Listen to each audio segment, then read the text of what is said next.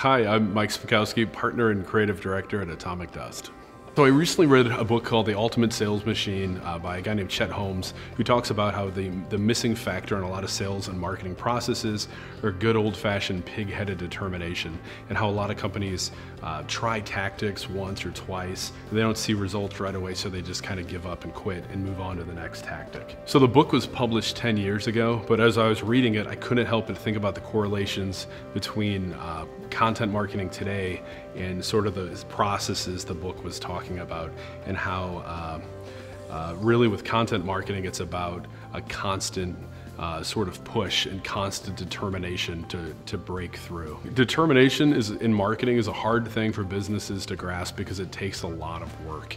It takes, especially with content marketing, you have to mindfully do things repetitively. You have to write and create content and create videos on a regular, frequent basis before you ever see any kind of breakthrough. And I think a lot of people get discouraged when they don't see something right away. So omni-channel marketing, to me, sounds like a terrible buzzword, but what it means is there's just no one singular place, especially online, for marketing anymore. It's not just your website or like your Facebook page, it's everywhere. It's YouTube, it's Twitter, it's LinkedIn, and it's this constant idea that these channels are only going to grow and get bigger, and a lot of brands don't really embrace it.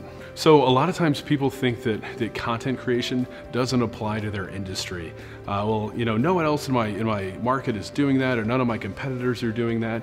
And I think that's true, but that's also the challenge, and that's kind of the opportunity, because no one else is doing it yet.